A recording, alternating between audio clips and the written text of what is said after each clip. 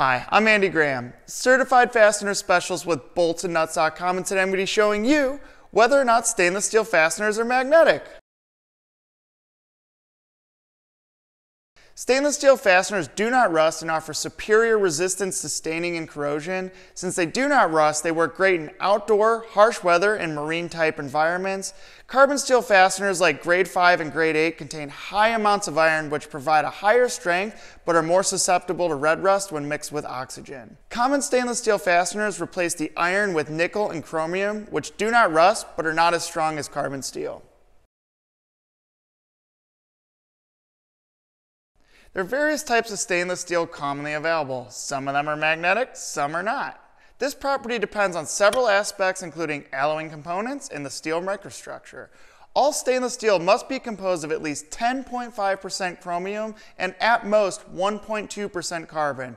The most common grades of stainless steel are 304, 316, A2, and A4, which are all austenitic. That means they are all non-magnetic. However, it's not as simple as that. Under certain circumstances, it is possible for objects made of common stainless steel to become magnetic, at least to some extent.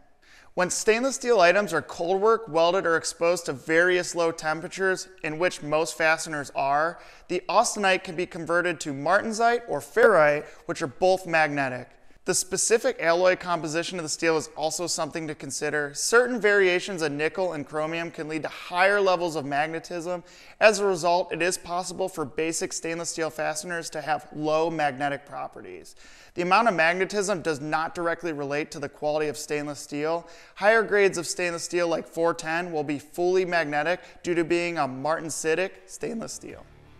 I hope you found this video helpful and informative. At boltsandnuts.com, we stock all different types of stainless steel fasteners.